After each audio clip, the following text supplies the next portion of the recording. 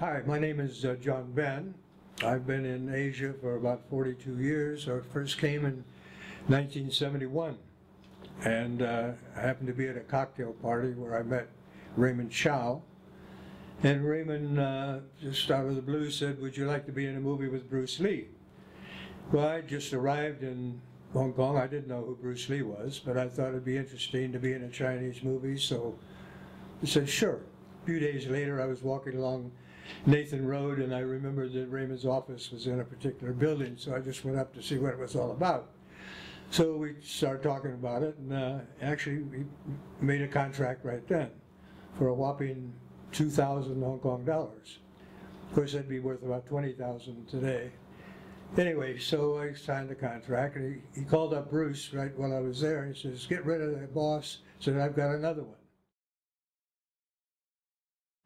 Hey, he's a great little guy, you know. I mean, he's just, I really didn't know what to think. I mean, I heard, you know, afterwards that he was very famous because of the previous films that he had made, and I checked into it, but it's very impressive, very helpful, very kind, very just a nice guy. He was a perfectionist, and all of the fight scenes, he rehearsed everybody until they knew exactly what they were doing, and then he would get it done in one shot.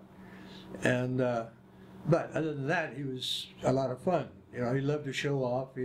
Between when the cameras are being changed, the lights and all that, he'd kick 500 times, or he'd show tricks to the girls on the set, and he was a fun guy. You know, he knew what he wanted to do. This was his big gig, and he wanted to make it happen. So he just worked very hard with everybody, made sure they knew what they were going to do next, and we all did it.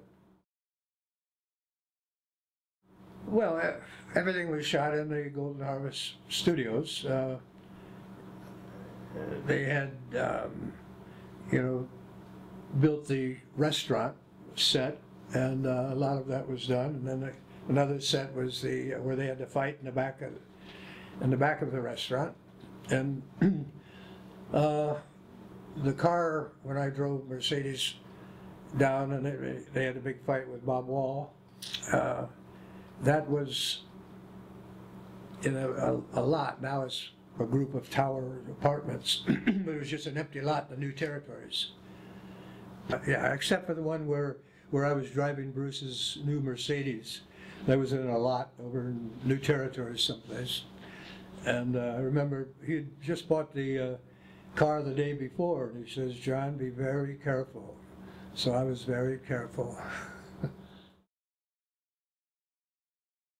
Yeah, I worked in the film approximately 2 weeks, and they were normally 6 to 8 hours a day. Yeah, I used to bring a couple girls on the set every day because they all wanted to meet Bruce. And one time he said, "John, don't bring any girls tomorrow because Linda's coming." He loved to flirt. None whatsoever, no. I happened to be in Mexico several years before, and I was riding a horse through the desert, and I happened to come on the set of Magnificent Seven, with Yul Brynner and Steve McQueen, Charlie Bronson, and I was with two friends, we all on horseback, and Eli Wallach needed 3 more horsemen in his posse, so we got the job. And that was my first movie. It was when I got to the set. You know, he didn't really have a script. He had an outline of what he wanted to do. So he would just say this, I would say that, next. They ended up calling me One Take Ben because I was always able to get it done in one take. Well, when my assistant, what was his name? The little guy. Wei Ping L. Yeah, Wei Ping, yeah, and great guy. Anyway, he said, "I know somebody in America who knows Kung Fu." And then I said, "Kung Fu? Like, what's that?" And it's funny because somebody used that as an ad in some commercial, just that little clip in Hong Kong. And so even today, people point at me and say, Kung Fu.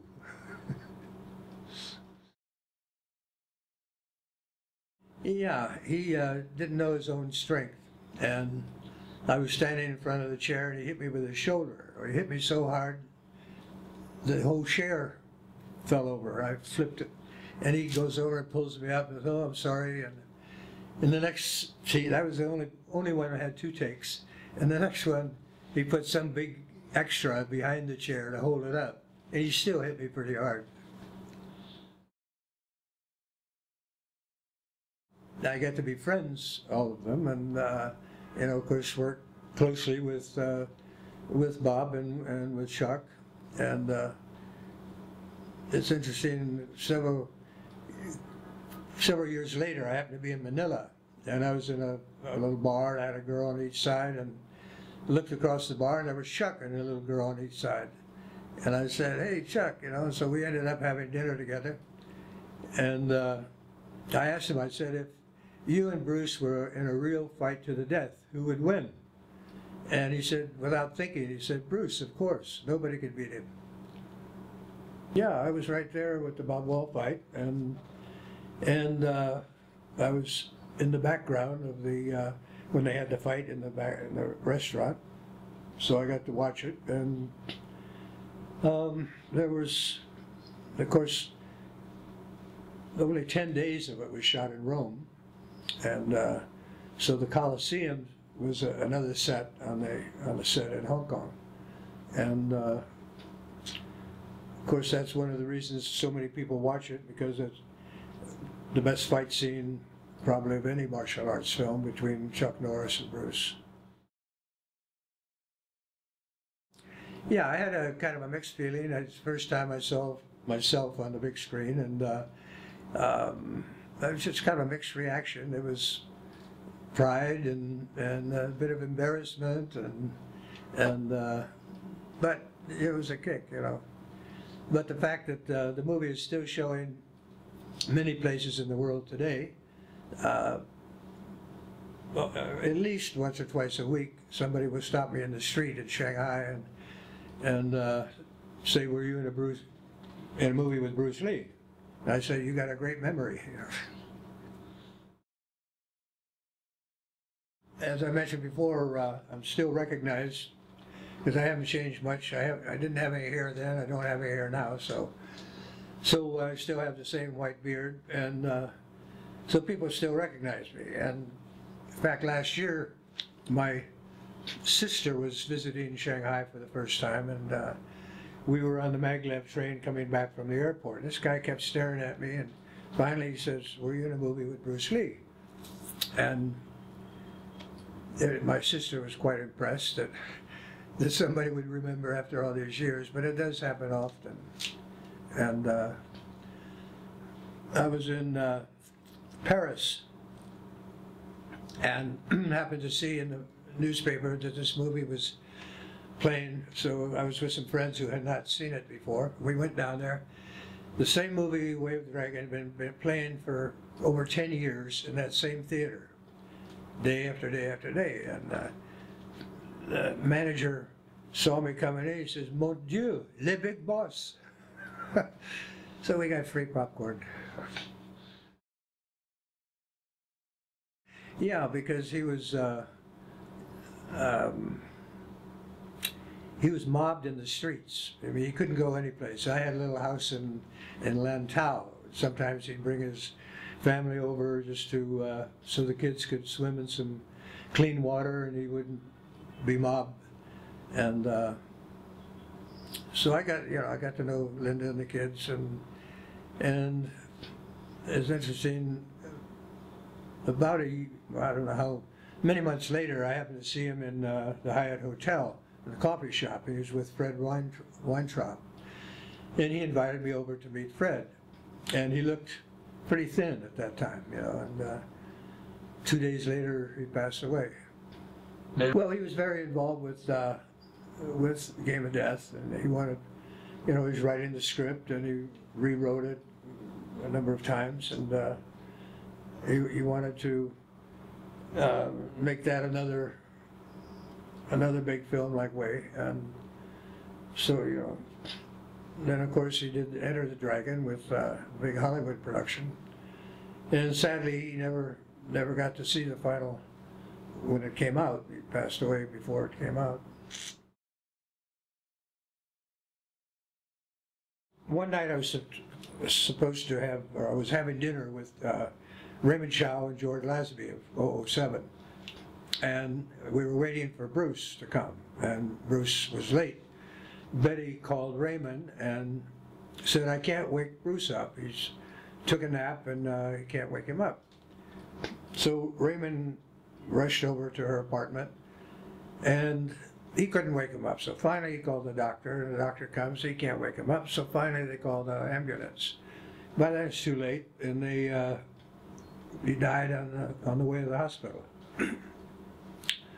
So, you know, as everybody knows, he had migraine headaches. He actually used to have them quite often on the set, and he would just kind of collapse. And we'd wait 20 minutes, and he'd get up, say sorry about that, and let's get going. But that's what finally did him in. I think what really killed him was the fact that he would work it out so much. You know, he would, on the set, between changing the lights, he would drop down to 100 push-ups. He never stopped kicking. And of course, then he'd go home and work at his gym for another how many hours. And it was just too much. You know, a blood vessel broke in his brain and he died. It was just like he worked out too much, really. Well, it was just unreal. I mean, I first saw it when I was walking down the street, saw the headlines in the newspaper, Bruce Lee dies.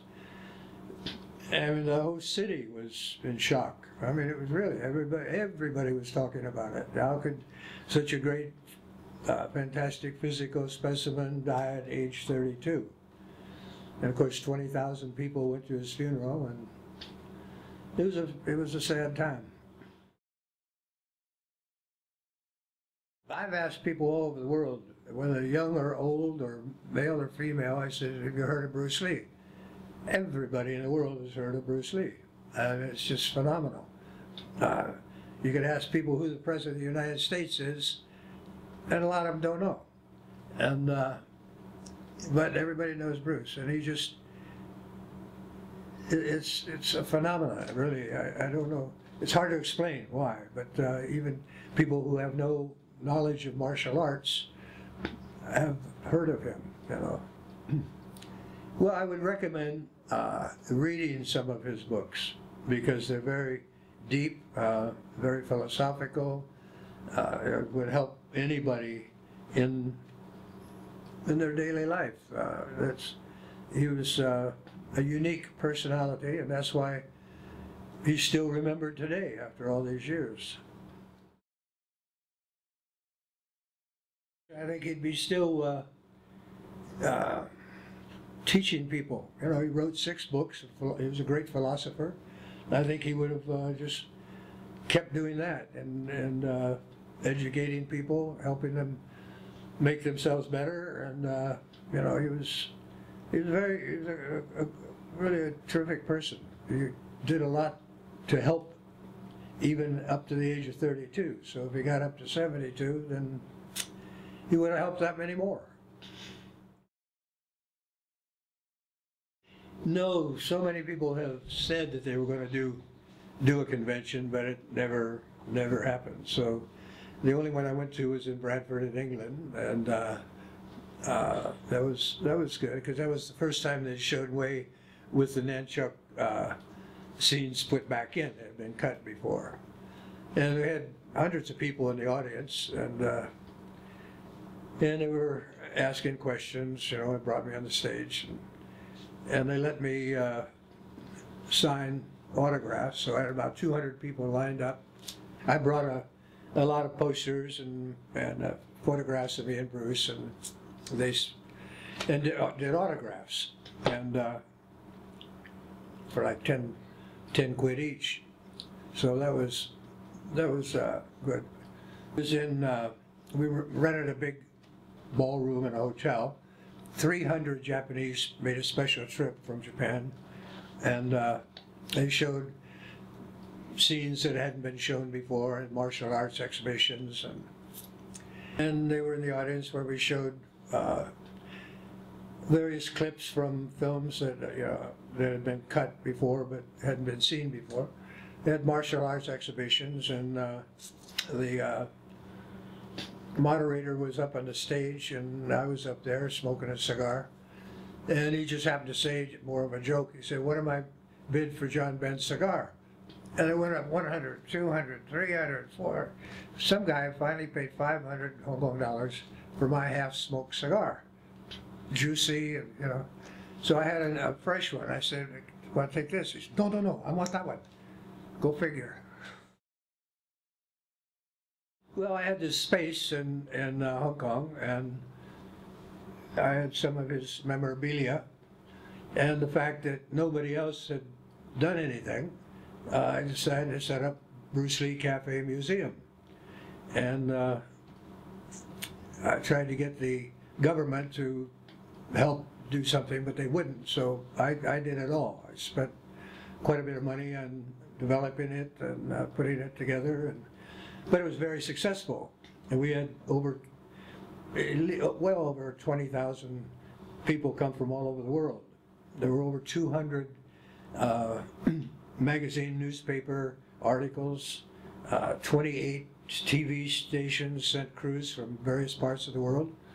They made me a goodwill ambassador of Hong Kong because we brought so many tourists in, so it worked out very well. Yeah, I worked with many of the government officials trying to get them. I was in a bad location, halfway up the mountain in Hong Kong, but people still came up. Buses came up, brought a lot of tourists. But I wanted to set up someplace in Kowloon where the tourist area was. But it got zero help from the government, only saying, well, we think it's a good idea and keep up the good work. So, nothing. Shannon came, and I invited people over to meet her, and she gave us all autographs, and she was very appreciative that I had done something for her father. Linda came one time when I wasn't there, and they were because they were appreciative that nobody else had done it, they didn't charge me any licensing fee or whatever, so I appreciated that. Yeah, it had, I was leaving Hong Kong, and I tried to find some investors who would keep it going, but for whatever reason, I couldn't.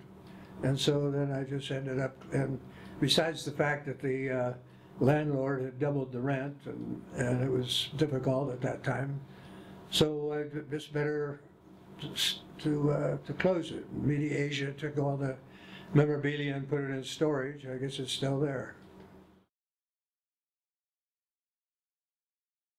Well, I think yeah, that's really true, because my interaction with Bruce, that movie led me to, now I've been in 52 movies and a lot of CCTV television series, which would not have happened had it not been for being in Way of the Dragon.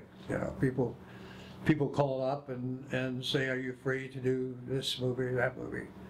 I'm going to Beijing next week to be in another one. And so it definitely had an impact on my life, my career. And I'm thankful that I had the opportunity to be in that first movie. Yeah, that was a very interesting time. It was a big Hollywood production. It showed for a long time in China, and I played an American gambler who was the only one who bet that Jet Li would win the fight. The other gamblers bet that he would lose because they poisoned his tea. So Jet did win, and I got all the money.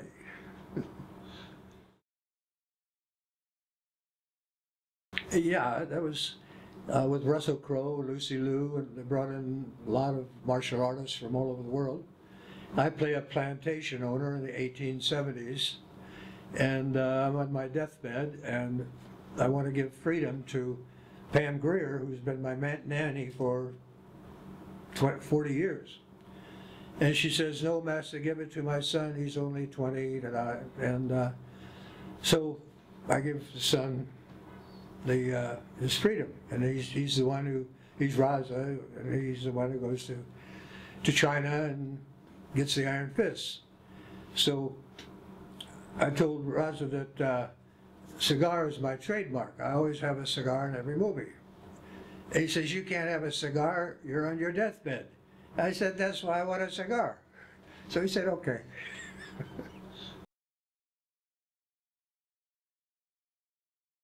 Bruce Lee and me? Don't even think about it. I give. Other than that, just being on the set with him every day was a real joy. I mean, he was a terrific guy, fun to work with.